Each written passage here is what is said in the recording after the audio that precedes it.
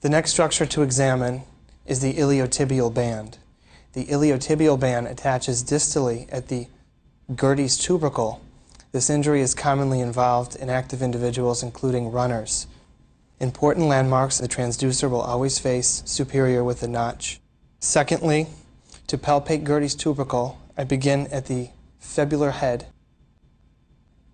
I move medially until I feel a bony protuberance, which is the Gerdy's tubercle.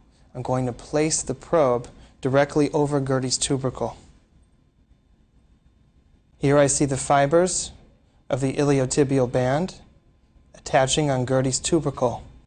In ultrasound, bone is bright white due to its reflective nature.